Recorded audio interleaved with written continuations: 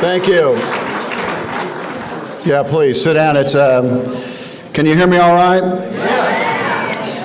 It's really nice to see everyone. I was sitting with my wife listening to Rick, and she was commenting, goes, how can he remember all those numbers, all those games, all those people, all those days? I said, it's baseball.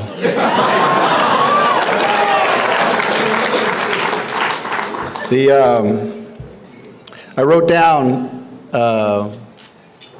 what I wanted to say because I didn't want to get this wrong. I was also, nobody told me how many people would be here.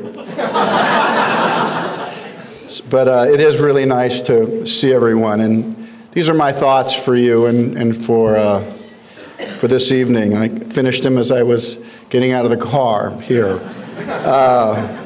It's already been a long night, and my intention is not to make it any longer. But now that I am up here, and I can't help but find myself thinking about John Lennon's song, In My Life. I think it's one of the most beautiful songs that was ever written. The opening line, I think a lot of us know, is, there are places I remember. That line's been chasing me all week, as has, and it's followed me now up to the podium.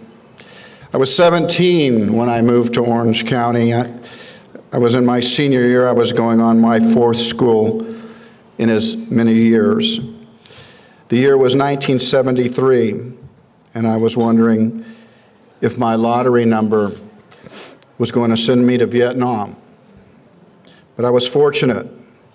The draft was terminated. 56,000 Americans weren't. Mostly men in their teens and early 20s that never came home from a war that somehow still haunts us in some way. Hundreds of thousands more came home bent and broken. And I often think of them, and I find myself thinking about how many of them played baseball. How many must have had the same dreams as you? Maybe the same talent as you. Maybe some of them were better than you, but they never got the chance. I think about their parents and what they would have given to see their sweet boys play just one more time. One of the best parts of baseball has always been about being able to look up into the stands and see your mom and dad. Don't take it for granted. I didn't, and if you watch closely in For Love of the Game, you'll see mine waving to me. So parents, make sure you come to see them play. Find a way to travel. Find a way to be there.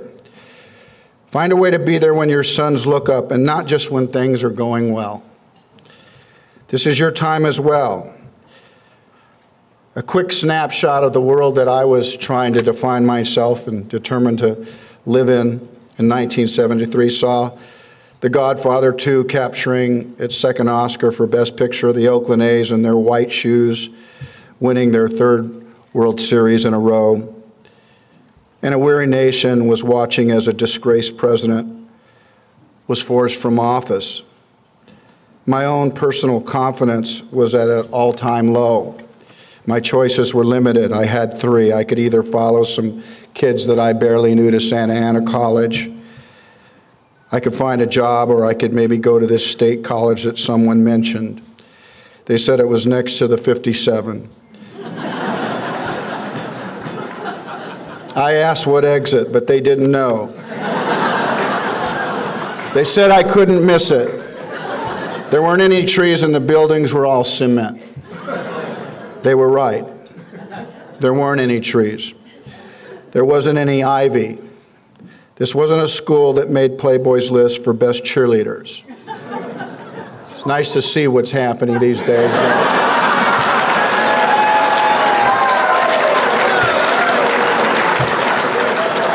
People, it's an absolute fact that people didn't even refer to Fullerton as a college back then. It was called a commuter school. And if I signed up early, the tuition would be 99 bucks. That's right, $99. The only thing I really loved was baseball, but I was at the end of the road athletically. The only thing I thought I knew how to do was to tell stories, and my father was pretty sure that that wasn't even a job. I had no roots and I had no direction. I certainly didn't have the grades. All I had to do was get 99 bucks. It turned out the books would cost more. It wasn't hard. In fact, the hardest thing about going to Cal State Fullerton for me or for anyone in 1973 was finding a parking spot.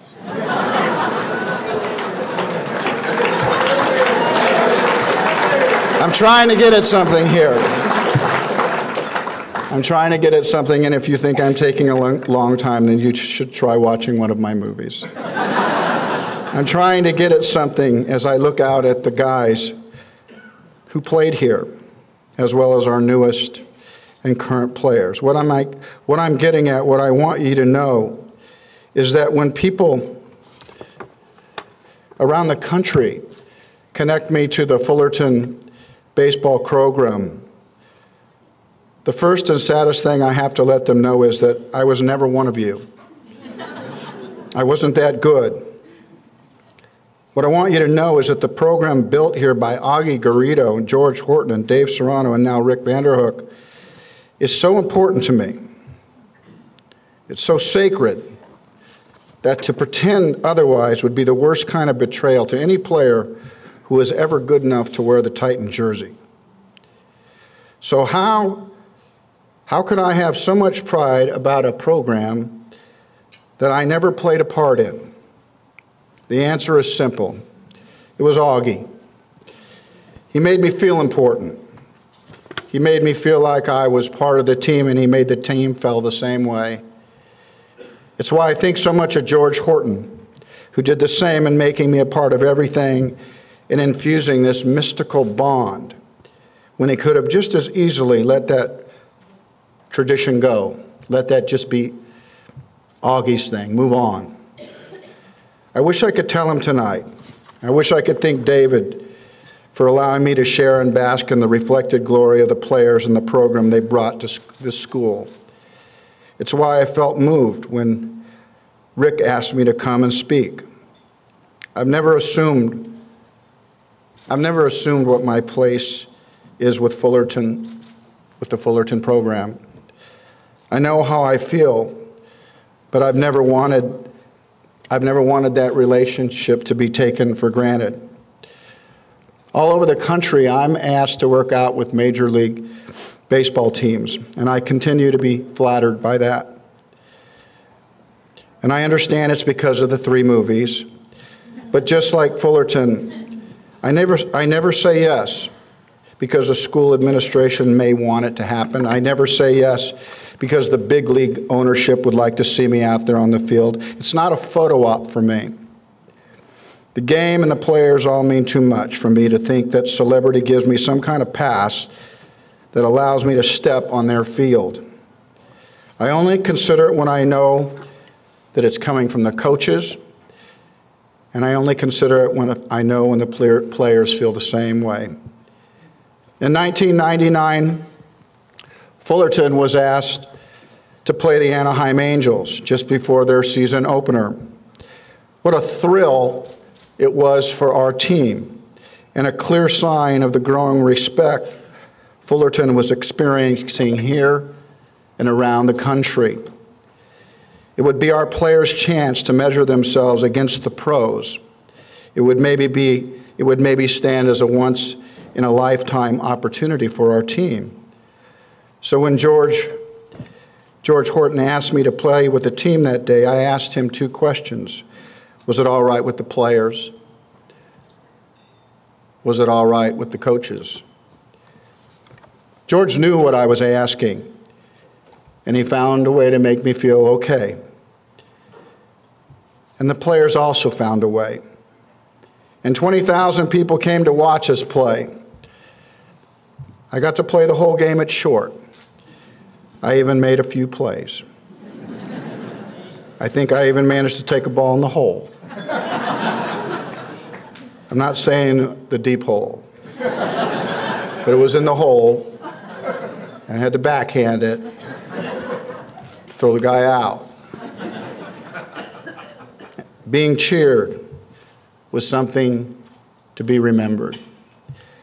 Dropping a fly ball that I think cost us the game, and having those same 20,000 people boo also sticks out. But having George come out onto the field and wave me off short in the 9th inning, just like Little League to come pitch, was something that I will never forget. But the biggest thing that happened in an already big day, the thing that sticks out the most for me, the thing that I'm still haunted by,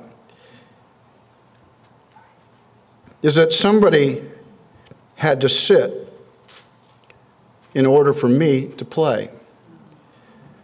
A Fullerton player, more deserving, more talented, didn't get his chance, maybe his only chance, to play in the major leagues that day. It's not a small thing that I'm talking about, it's a big thing. It's a sacrifice. It's a dream that all the players in this room have had. Not everyone makes it to the promised land. Cal State Fullerton has sent 59 players to the big leagues. I think about 12 of them are in the room.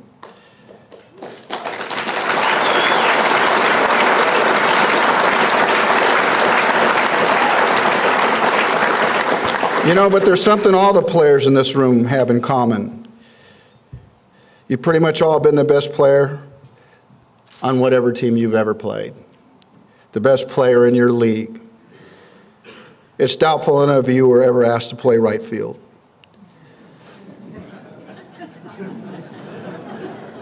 For you, the game, the gifted ones, the game has always been easy.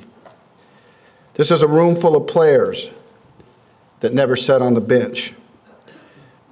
But that day is coming. You're now in a room. You're now on a team that represents the best of the best, and only 9 get to be on the field. So what are you going to do, and you know who I'm talking to, when you're not one of the 9? You came to Cal State to play baseball and presumably get an education. Well, this is where it begins. Some of you are going to have to deal with it for the very first time. Your parents are going to have to deal with it for the very first time. For the first time, baseball is going to be hard. The question is, what are you going to do? You can pout. You can call home. You can find a place on the bench where you're sure the coach can see how upset you are. Your teammates can see how upset you are. All I want you to know tonight, all I want you to be sure of, is that you were brought here to Fullerton for a reason. It wasn't an accident that you're here. You were brought here to play because of your character and because of your talent. The best player I ever played against was Jim Irvine. I don't know where you're at in the room, Jim, but I saw you walking around. Jim Irvine was the best player I ever played against, and I already told you I moved a lot, so I lost track of Jim and found out in my first year that he was here. He was at Fullerton. I didn't know him really that well. He was older. I thought about looking him up, but like I said, my confidence was at an all-time low. I did take the time, however, more than once to quietly stand and watch the team play. The team was better than the field they played on. But one day I couldn't find Jim. Jim wasn't on the field. Jim was on the bench. I thought, shit, this isn't right. And I can bet you $10,000 Jim thought it wasn't right. But there he was. We were losing. So when Augie told him to get a bat, I could see he still wasn't happy. But he got up, he got a bat, and he stepped into the box. He took the first couple of pitches on a really cold day. Then he stepped out to look at Augie. There was no expression. When Jim stepped back in, he knocked the next pitch over the fucking wall.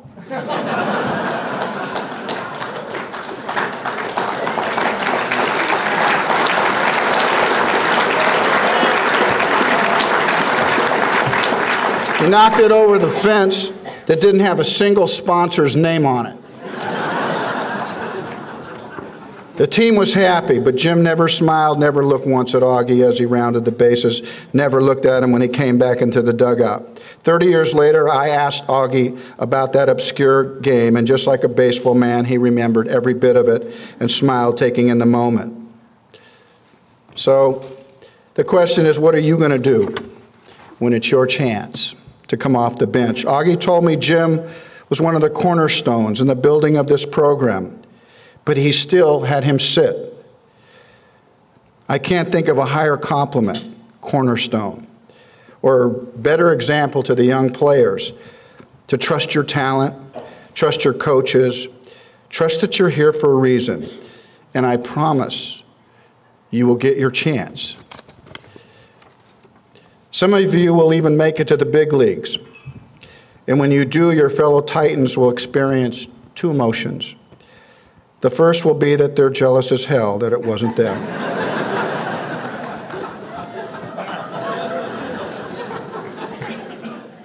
But the second, of course, will be pride.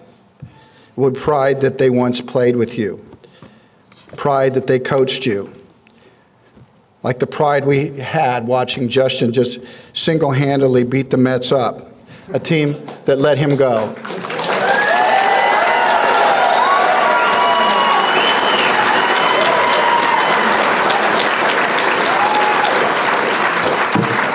This program wanted to be about something, and now it is.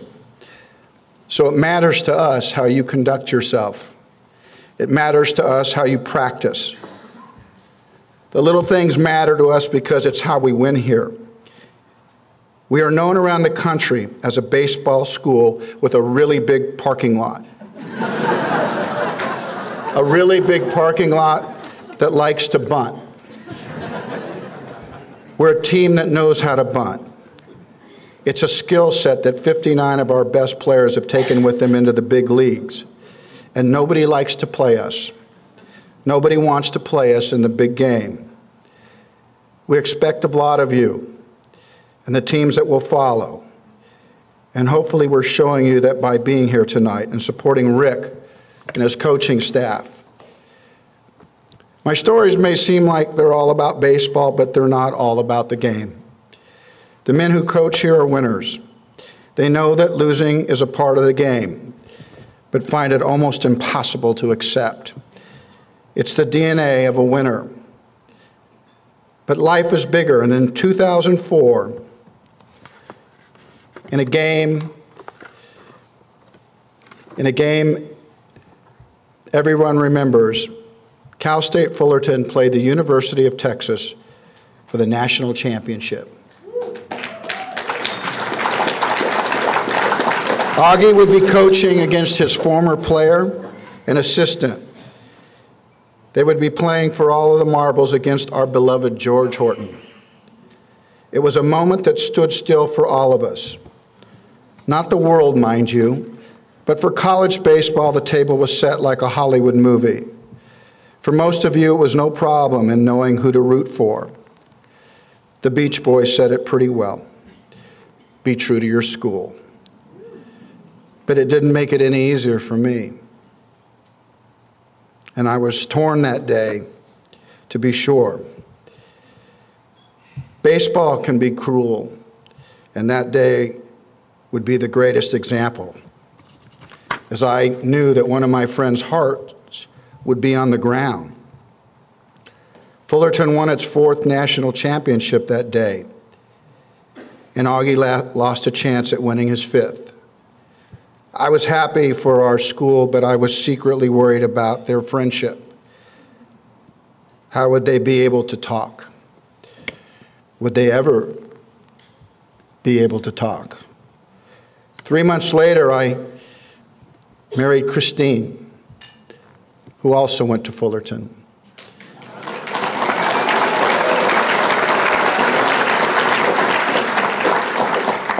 We were married at my ranch in Colorado. I built a baseball field in the middle of the Rockies and put up lights to make sure we never had to stop. Both men were invited, and both of them came out of respect for me and Chris. It couldn't have been easy. 3 hours before we were married, we had an epic baseball game at 9,000 feet. It was a magical moment, and everyone played. Everyone played, that is, except for Augie and George, who somehow made their way into left field. Neither had a glove.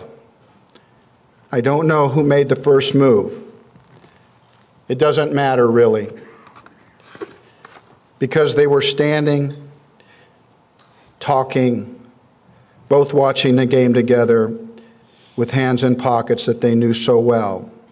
They were far enough away to know that no one could have known what was said, and I never asked. But magic happened that day in left field, and the Fullerton family became one again. The game ended because Chris said it had to.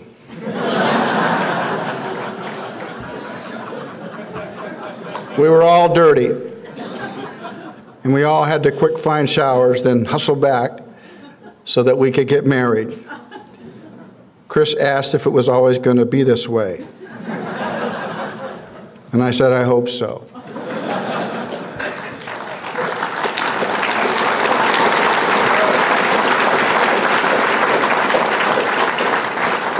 That was a great day. So let me finish by telling you about another. It's something I experience and have come to expect almost every time I step on a major league field. When one of the players I'm standing next to asks, "You played for Fullerton, didn't you?" When it happens, I have two distinct feelings. The first is the pride I feel for how far we've come as a program. The second is always my embarrassment that I have to say, no, I never did. What's worse is the embarrassment I see in the player for having asked, and the disappointment that what they thought we had in common had somehow faded. And I can honestly see a disappointment creep until I casually remind them that I did pitch a perfect game at Yankee Stadium.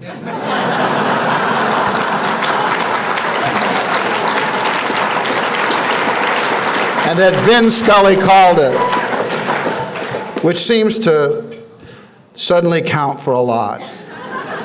And if for whatever reason that doesn't put us on a level playing field, I remind them that I was in the bathtub with Susan Sarandon, which suddenly seems to count for everything. But there's one thing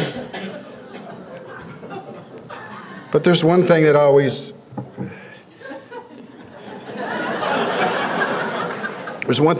gets me, and it usually happens when it gets the most quiet, and the player and I are just settled in, taking balls at short. It's a simple confession that seems to come out of nowhere, and often it doesn't come out easy. It's almost a whisper when they stop and tell me that the first time they ever saw their dad cry was when they watched Field of Dreams together.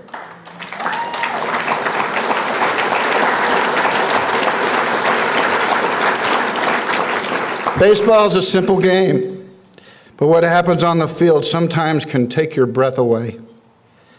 Looking out at our former players tonight and our faithful alumni, our boosters, the parents who will support their sons. It's important for me to say I was never as good as any of you, and I have never pretended that I was. I am thankful and I am comfortable with my place in our collective history. I had no upside when I came to Fullerton, but neither did Fullerton.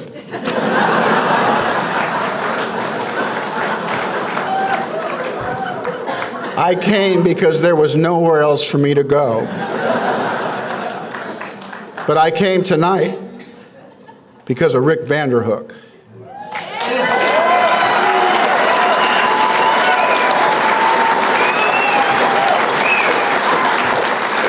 I came tonight, Rick, because I was moved to know that you were willing to keep this chain unbroken. Thank you, Coach.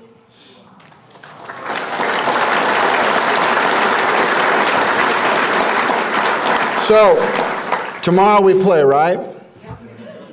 Right. I plan to suit up. And even though I'm 61 years old, I ask no favor. I don't want anyone holding back. All right? I want everything on a level playing field. Fair enough? Fair enough? Good. But I swear to God, if any one of you pitchers come close to me, if you hit me,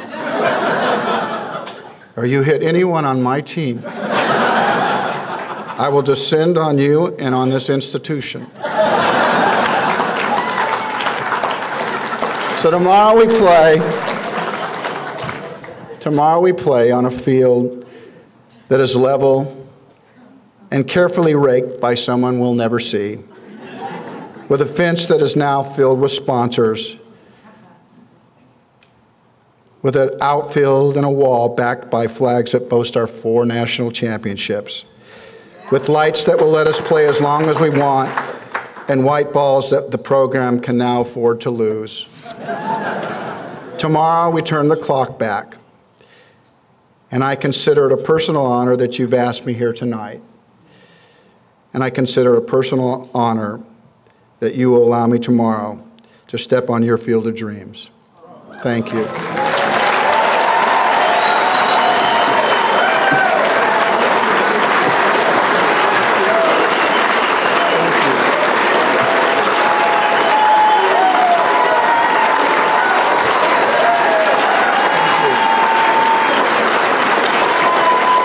Thank you. Thank you so much.